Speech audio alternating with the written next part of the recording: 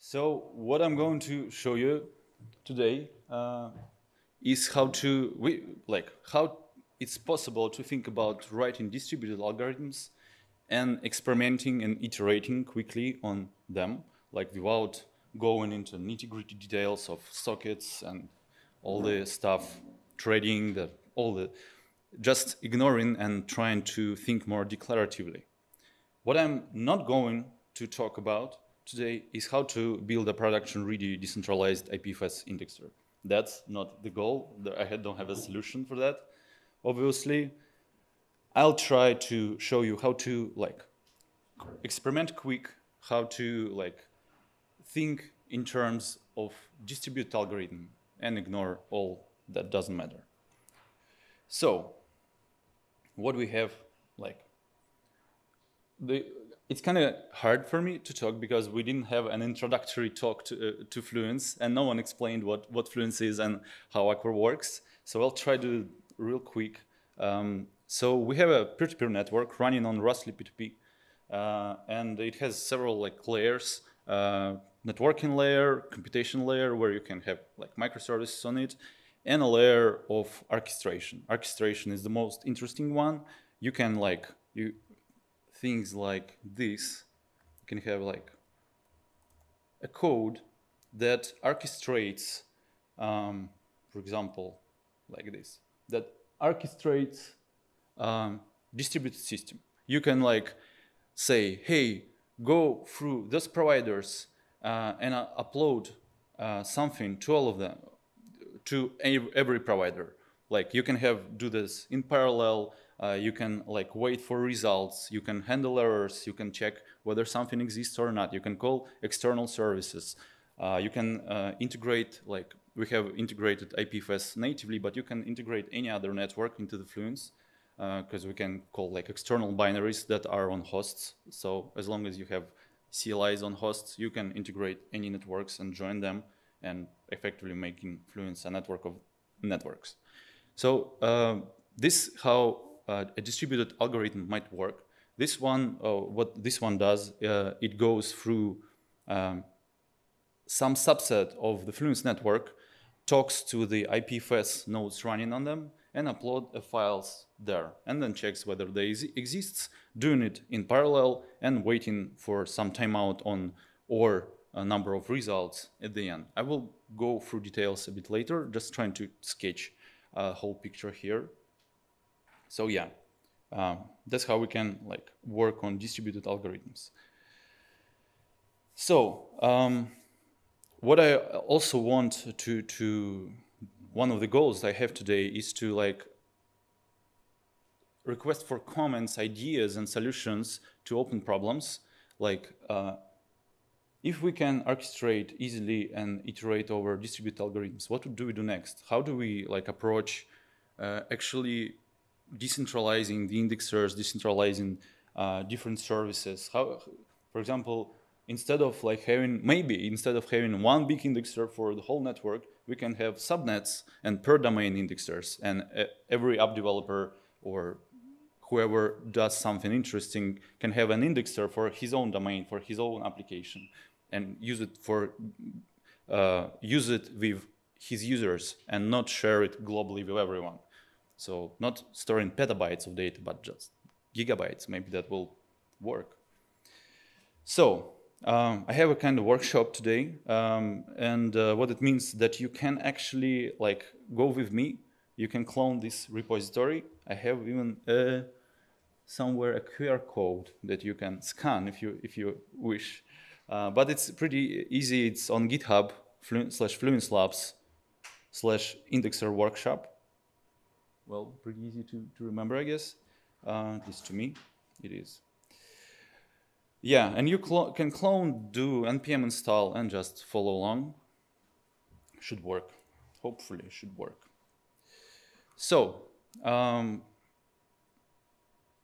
since I'm talking about content indexer, it does index content. What it effectively does, it just stores for every CID that I upload, it stores what nodes now store the file.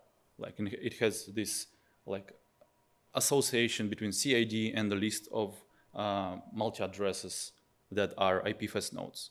That would allow, for example, some app developer to have a set of IPFS nodes, store a file, and for example, I have 10 IPFS nodes that I want to use as a data plane, but I want to store like avatars on first 3 nodes with replication factor 3, all the like databases on 5th and 6th node and stuff like that. I want to just distribute my data and want to be always able to retrieve it back and know where it like stays. Okay, so let's just try and do that. How that will work? How the whole process works? We have a network, a peer-to-peer network, and I have my laptop here. Yeah, okay. And I say, hey, just for this example, I will use like those nodes just because I had a beer with their owners and we decided that we will work together and we kind of have a human agreement about that. And what I want to do when I'm providing a web app for people, and whenever someone wants to upload a picture to my application, he will use Aqua script that will go through the IPFS nodes, decide with what replication factor to store that file, and just upload it to different IPFS nodes. And on upload, it will automatically add, as a part of uploading process, it will in a push mode, it will automatically store that this file is stored on this node, on all these nodes, and it will use the whole network, this part of the network, to have services, a service that store the index. So actual IPFS nodes that like store the files are one part of the network, and the whole other network can be used to store information, the index. Yep. So let's go through the code and see if it's like, if it makes any sense. Yeah. So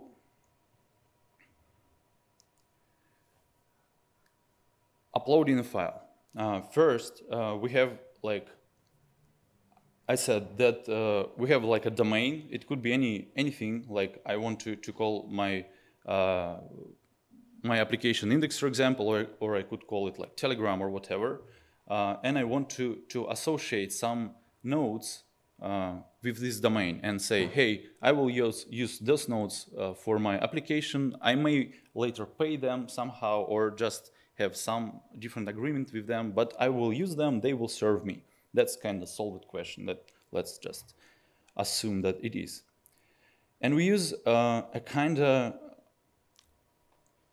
first we started to use like DHT for that goal to store the routing information, but then we understood that there is kind of tragedy of commons happens where everyone uses DHT, and why would nodes like provide their DHT to store the routing information? They will just evict it and you won't have it anymore. So instead of that, I have an agreement with nodes, and they will serve the indexing service that I implemented in Rust and deploy it to them. And those nodes are stored all over the network. I can always resolve them by my domain name, and so I will always like know where those nodes are and how to access my indexing service. Okay. So once I have those nodes that have the indexing service, I can actually go and upload them a file to their IPFS nodes and store information about where the file is stored to index. So how that works? I go through every node that I work with in parallel, and I retrieve its multi-address of its IPFS node, and I say, hey, okay, now let's upload a file that I have locally on my laptop to every of these nodes. So, and that uploading mechanics is implemented as a JavaScript code that I have locally on my laptop. So it transfers file to every IPFS node that's running on the Fluence network from my local laptop. And the beauty of this script is that it could be a file not from my laptop. It could be a file from any other computer. Instead of uploading it locally to those nodes, I could retrieve it from some other remote node directly to the nodes that are in the network. And that would change just a code just a little bit. Like here, the code says, go to my local laptop through the entry point that I'm using to connect to the network and upload the file to remote IPFS node. I could change it to some more complex logic and say, for example, if I know that the file stays on my entry point node, that's called host peer ID, it will actually take a file from that host and upload it to IPFS nodes instead of using my laptop. So that's like a very, very small change, but it's kind of a profound one because you change the whole topology of the orchestration that you have here. Okay. So once we have this thing just goes through several IPFS nodes and uploads a file to there, and then it waits for files to be uploaded, or if some of the nodes go down, they might not answer me. So it waits for timeout and then goes on. And then we go to an index service and store that information to every index that we have. We have the indexing service distributed across the network, so it's not like a single index instance, but it's replicated, and I have tens of them out there. So if any of it goes down, that's fine. I will still have my replication factor that I want. So yeah, and that indexing service, it's implemented in Rust and compiled to WebAssembly and deployed to all the nodes. So it's possible for anyone to host that index service by just retrieving the WebAssembly file from IPFS and deploying it to his own node and just using it, just becoming a part of that indexing protocol, kinda, and serve the purpose of the application that I'm building. So that's kind of a push model instead of pull. So every user to upload a file will run that script in their browser or on their mobile device, and every time he uploads a file, he pushes the data to index. So instead of waiting for discovery to happen or traversing the network constantly, it's done right away on upload. So you can, this way, clients become orchestrators of the backends they use. Okay. So, and let's just try to do exactly that. Let's just upload some file. So for example, I want to upload this file, the package log. Get a little bit bigger. Yeah. So I have a file package log that I just updated because I was updating the versions of my libraries, and I want to upload it. It will start the Aqua run CLI tool. What it does, it says, hey, I have a function somewhere in these source files. The name of the function is upload to subnet, and just take the local path, this path, read it to memory, and send to IPFS nodes.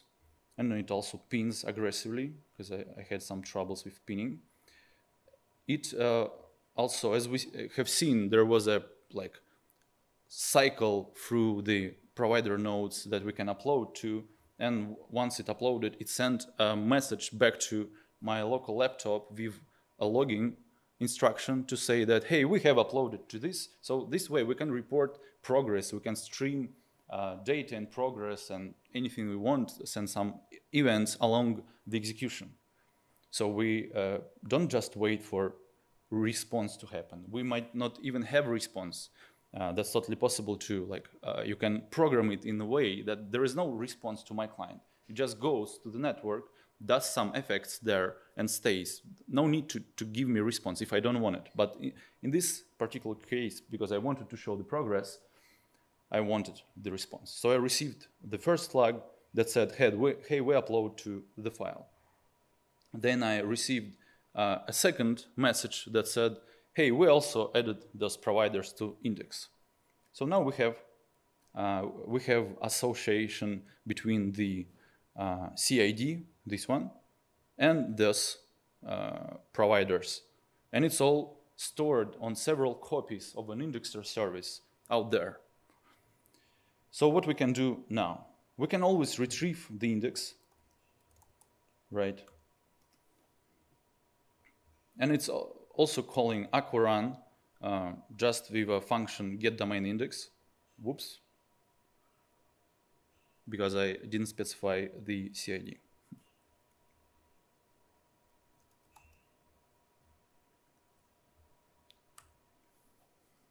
Yeah, so you see it calls a function and passes environment variable CID there, and I didn't pass it on the first time. Instead, I was passing file. Okay, so we have the same index, so it's pretty fast. You can just like say, hey, give me an index, and every provider will start streaming your results, and you can use them as they come. So you don't have to wait for all the responses from all the nodes. You can just stream everything. Yeah, we have like streams in the language, and they allow you to have concurrent executions that happen when new data arrives. Okay, great. So now we have an index, but what if some of the nodes, they lose the data? Like something bad happens and someone removes the data. Let's just try to do that. We'll just unpin a file. I know that's not very secure to provide RPC to outer world, but hey, why not? Okay, so we unpinned from one node, we can take another node and unpin it from there too. Did I use the same node? Yeah.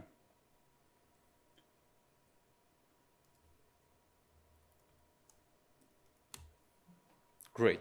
So now we have an index that's not correct. What do we do now?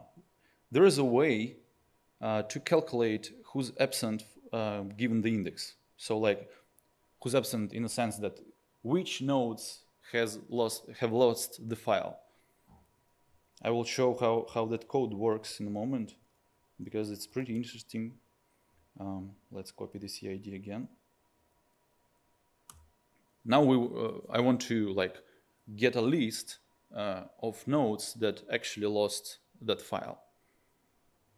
And now we have unpinned the file from two nodes, MX and ZQ, and the Aqua script detected that they are exactly absent. How did it work? So I have an absent function here. No, that's Rust. That's not an Aqua. Yeah. What it does, it resolves indexer services again, like taking the domain, and it asks the network, hey, give me the locations of the index service, retrieves the index from those providers, and then goes through them and asks, hey, does the file exist? It was kind of hard part because IPFS doesn't have API for file existence. So I had to implement it like this in JS. Like I just do pinls, and if it's unpinned, then I conclude that the file doesn't exist. So what happens in this script is I go through all the providers, and from my laptop, I ask them, hey, do you have this file? Do you have this file? And you know, that's not very efficient way to do that, because what if my laptop network is bad? Yeah, but that's a way to iteratively experiment on an algorithm. Like you can start simple. You can start by implementing a service that works with IPFS in JavaScript on your laptop. But then if you think, hey, this is a good algorithm, it works well, but maybe not very efficient because of all these topology hubs, you can just take that JavaScript service, rewrite it in Rust or any other language that compiles to WebAssembly, deploy it to the network, and change that script just a little bit.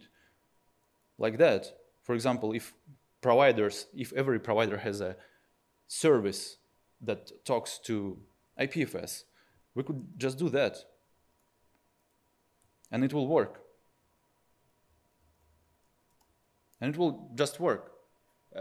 And we already have designed the algorithm. We have like iterated on pinning, unpinning, made some decisions. And when we want to make it more production ready, more like better, we can just change a little bit, but the whole logic will stay the same. Okay. So we did check that where file exists and where not, and we streamed that data back to my laptop, and we received like this information. So now, what do we do? How do we repair the index? There are like two ways to do that, like logical ways. First one is to alter the index and remove nodes that have lost the file from the index. And another one, I think that's a more interesting one, is to go through the index and detect who has lost the file and download the file back to them from the nodes that have the file, not from my local laptop, but from the nodes who have the file. Let's try to do that.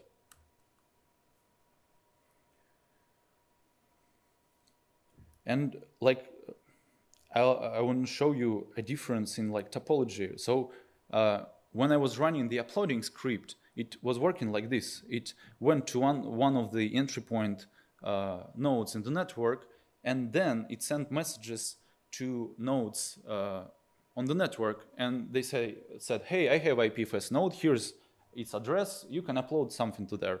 And I did that uploading directly from my laptop to their IPFS APIs. That's one way of doing it.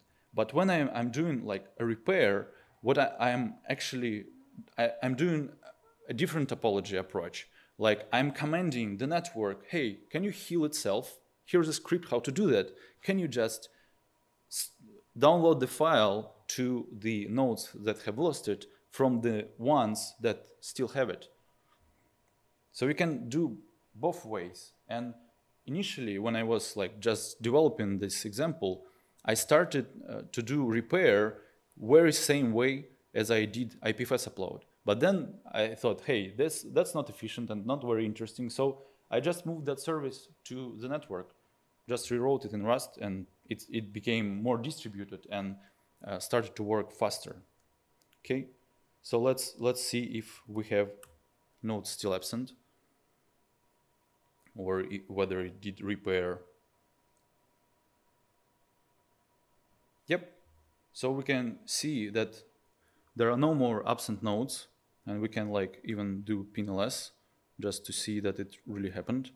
And I'm not lying to you. Yeah, so we did pinrm, and now we doing pinls, and we see that the file is indeed there. So let me show how repair looks in the code.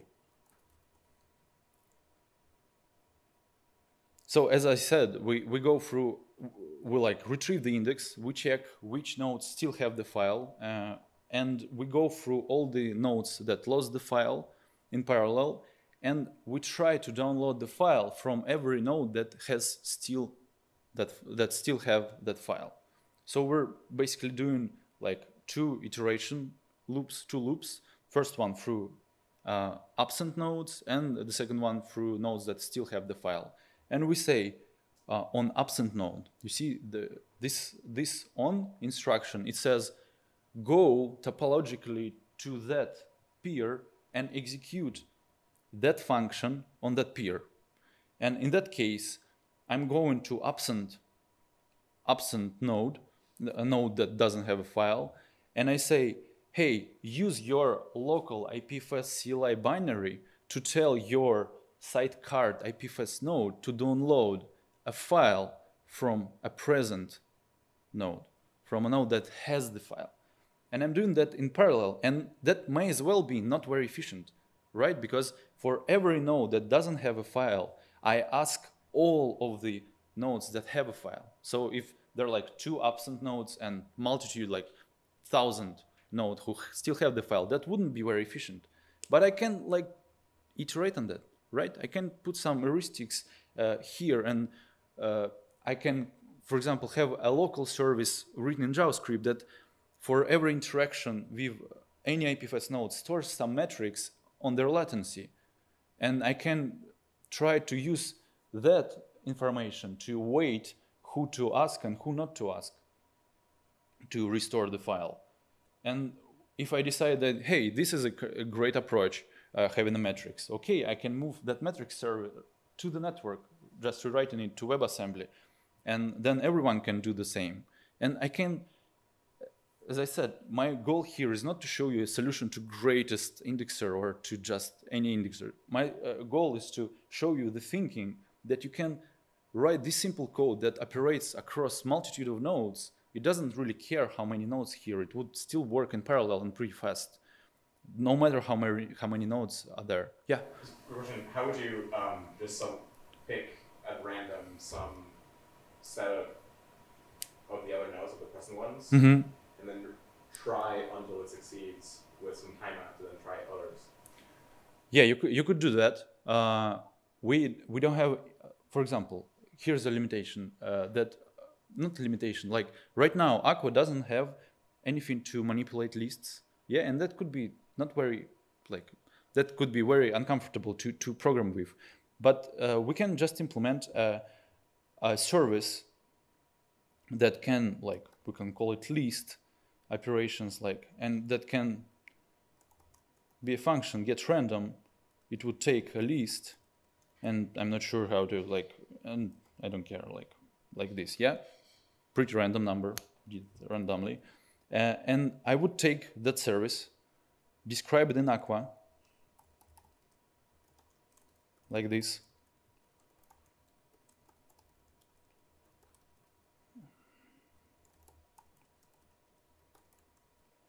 And here I would say, hey, give me a random portion of the present nodes, right?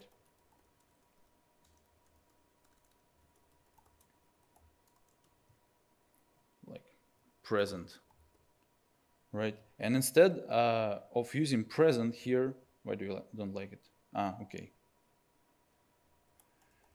And instead of using like the whole present array here, I would use this random part, right? It would, yeah, that's fine. Just some type safety here. And you can express, and you asked a little bit more complex question, like how to try like some portion, then another portion, then another portion by timeout, right? Yeah, you can still code it. That would take some time and some mind bending, because on every portion you have to think about how to exactly do timeouting and then take another portion. I would, I guess, do something like not get random, but like get random chunks. So it would return not one list of providers, but several. And for every list, I would iterate and try it. And if it doesn't succeed, I would get next list. It would take like 10-15 minutes to implement here, because it like, so I wouldn't go there. Can you add some language with things like this? Like, for example, so in this section where you're, is being able to run some code in all nodes is very useful. Being able to take a set of candidate nodes, sort them by some quality metric, where you use some features about them to be able to arrive at a sorted set, and then try to run something on them where you can treat all of them as the same, but either with some amount of parallelism or some amount of bounded wait time. Those seem like very useful peer-to-peer programming primitives that you would like want to enhance the language of. Yeah, and we're like, this is a living language. It's like became stable and fast a few months ago. So it still has missing some features like array manipulation and what you described, like just doing the syntactical. It all couldn't be implemented, but it would take time. But we sure need to add some syntax sugar to that, so it's easier to do manipulations you're talking about. And about like quality metrics and like weighted sorting, we have like thoughts about how to approach protection from Sybil attacks, and by weighting and having some reputation system. And we're like right now where I was doing like get providers here in pinsets file. Here, this thing would also integrate the trust graph, and it would return weights for every peer. And that weight, it would be subjective for my peer or for nodes that I trust. For example, I trust Protocol Labs, and Protocol Labs say, hey, those peers are nice. And like, I don't know, Parity says, those peers are nice too, and I trust them as well. And I would have like weights for every peers assigned indirectly.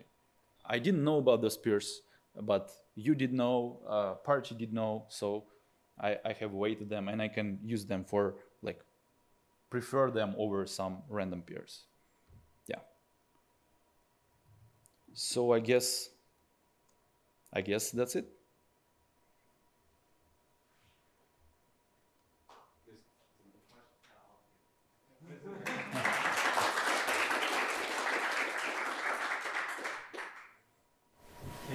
Can you write the distributed systems code to decide where the loss of code gets applied? Yeah, let me show how do I, let me just remove all that stuff. Let me show how I did deploy. Actually, when I was like doing this example, this workshop, we have some tools that assist you in deploying and managing configuration files and IDs and like this kind of cloud control plane CLI stuff. But it didn't have all the features that I wanted it to have, so I kind of rewrote it in several hours in Aqua. And this is the deployment system that, like a deployment function that takes a list of peers and a local service that could say where to get WebAssembly files. And like I have this JSON file that describes the service that I'm deploying. It's the Rust service that has two modules. One is the indexing and another one SQLite. So it's basically, let me show the code. Maybe I'm answering too detailed, but still, I think that's pretty interesting. So I have this Rust code. It's an indexer code that just uses SQLite underneath. It could use instead in-memory hash table, but I think using SQLite here more versatile because you can actually download the SQLite database, put it to IPFS and replicate across the indexers.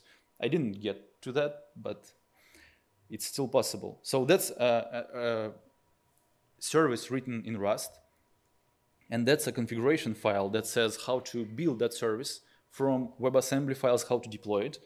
And this is a script that can deploy that service to that set of peers. And that set of peers could be anything. And how it works, it goes through all the modules that I have in config, 2 modules, uploads them to every node that I have here in peers, and then just creates a service from it. So like, where does it create? Yeah, so we're going through every peer that we have uploaded modules to, like we upload modules to IPFS, and then every peer downloads the modules from IPFS, takes them as a list, and just creates a service from that list. This is basically a configuration file for a service, and then a peer can create a service from that configuration file, from WebAssembly modules that live on IPFS. And you can like create that service, call function, and kill it, or it can be a long-running service until you want it.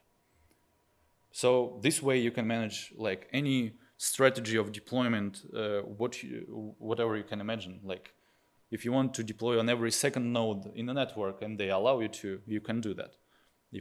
So that's up to you to decide the strategy of deployment, but we'll sure give some primitives to do that.